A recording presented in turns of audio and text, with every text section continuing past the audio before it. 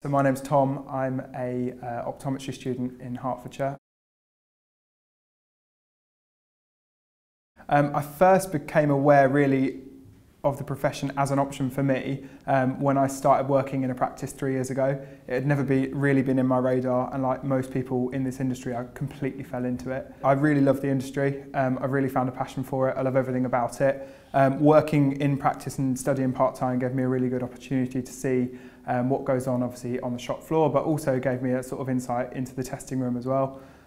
So I just saw that and was really inspired and wanted to continue my education really and develop in the industry.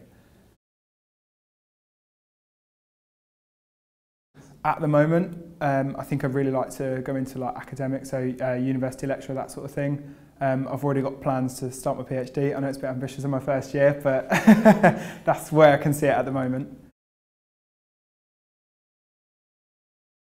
I'd say main challenges were coming back from working full-time to then become primarily a student again, sort of getting used to that lifestyle, I guess, but I've figured it out quite well now, I think.